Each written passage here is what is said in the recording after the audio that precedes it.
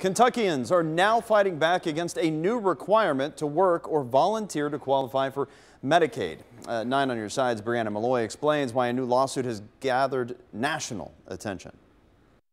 Well, news outlets around the whole country are keeping an eye on this lawsuit. That's because whatever happens in that courtroom could set precedent for the entire country. Kentucky is the first state to require a work requirement for Medicaid recipients.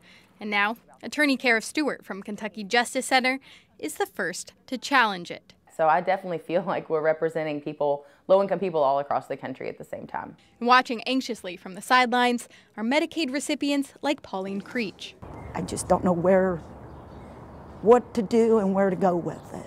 Creech doesn't qualify for the program's automatic exemptions. She's currently battling leukemia and is worried she won't be able to keep up with the program's requirements. The one medicine I was on was $2,985.19 a month, was my first chemo medicine. There would be no way I can afford that. But the lawsuit is challenging those work requirements, saying the Trump administration doesn't have the authority to change Kentucky's Medicaid laws. This secretary has approved an experiment that does not promote the Medicaid Act. But Governor Bevin says the work requirement is legal. In a comment, he stated that Kentucky now has an opportunity to prove to our citizens and to those in other states that the waiver will work and that all of Kentucky and America will be better for it. And America is watching. At least 10 states have applied to add work requirements, and others have expressed interest.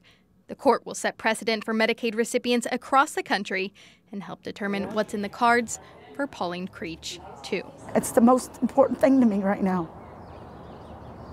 It really is.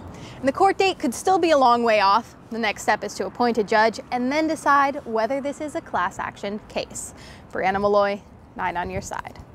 Well, Governor Bevin signed an executive order last week stating that he would repeal the Medicaid expansion if the work requirement is overturned. About 40,000 Kentuckians are covered under that expansion.